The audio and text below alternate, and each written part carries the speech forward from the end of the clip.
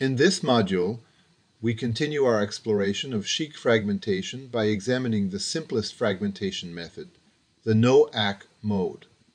As its name suggests, this mode operates without acknowledgments, where the sender transmits fragments without receiving confirmation of receipt.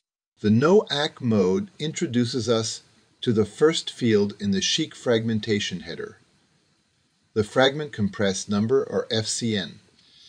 This field represents a compressed, non-absolute number that repeats over time. Both endpoints must agree on common size in bits defined in the fragmentation rule. In our initial example, the FCN size is set to 1 bit, allowing for 2 values. 0 indicates intermediary fragments, while 1 indicates the last fragment, which contains the reassembly check sequence.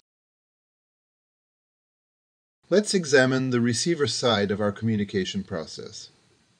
Here, we can observe all the fragments. They are numbered 0, except for the last one, which has its FCN set to 1. The RCS information immediately follows the fragmentation header.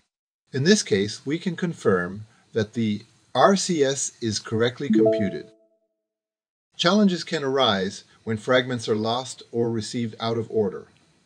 If a fragment is lost during transmission, the computed RCS at the receiver will differ from the sent RCS.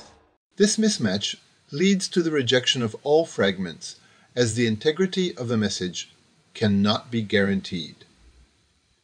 Sometimes fragments may arrive in a different order than they were sent. The RCS must be capable of detecting this situation. For example, when using ARCS based on a CRC, as the one proposed by RFC 8724, out-of-order fragments can be identified. In our fragmentation protocol, we can adjust the size of the FCN field. This adjustment is specified in the rule that's shared between the sender and receiver. For instance, we might set the FCN to use 3 bits. With 3 bits, we can represent 8 distinct values, ranging from 0 to 7. The FCN value, where all bits are set to 1, has a special nickname in our protocol. We call this value the all-1. Other values, 6 to 0, are used to number intermediate fragments. FCNs are sent in decreasing order, cycling back to 6 until the all-1 fragment is transmitted. This approach allows the receiver to reorder fragments before computing the RCS. Any FCN value that isn't the all-1 may appear multiple times as we fragment a message. This repetition is normal and part of the protocol's design. However, remember that the all-1 FCN is special. It appears only once, at the very end of the fragmented message sequence, serving as our clear indicator that the entire message has been transmitted.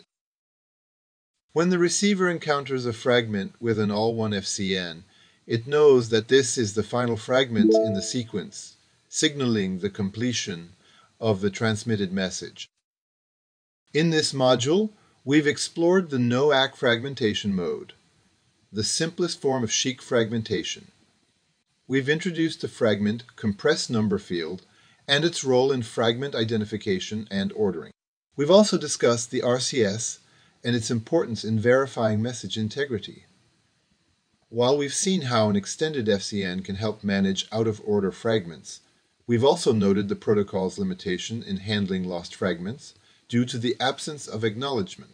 This foundation in SCHC fragmentation prepares us for exploring more advanced protocols that address these limitations.